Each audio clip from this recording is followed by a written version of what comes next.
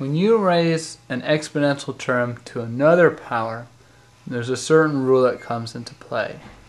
And that is that you have this exponential term to a certain power, instead of plusing these two exponents, you're going to multiply them. That's only if you're raising this power to another power. You just times them.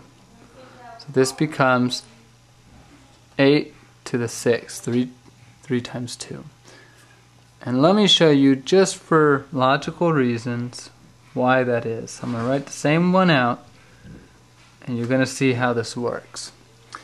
So this says here that this exponent says that this base right here, x to the second power, is going to appear as a factor 3 times.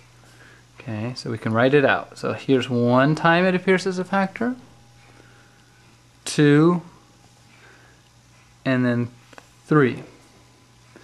And we know that if you're multiplying the same base, you add the exponents, right?